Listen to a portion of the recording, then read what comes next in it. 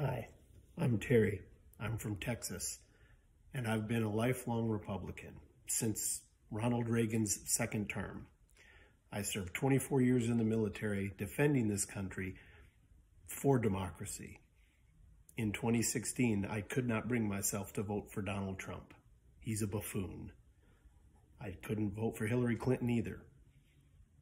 But this year, in the election, I'm going to vote for Joe Biden. Why?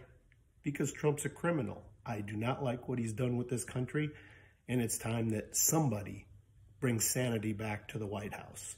Somebody who's at least presidential. I would take Obama back. I don't care. I just want Trump out of there. Thank you.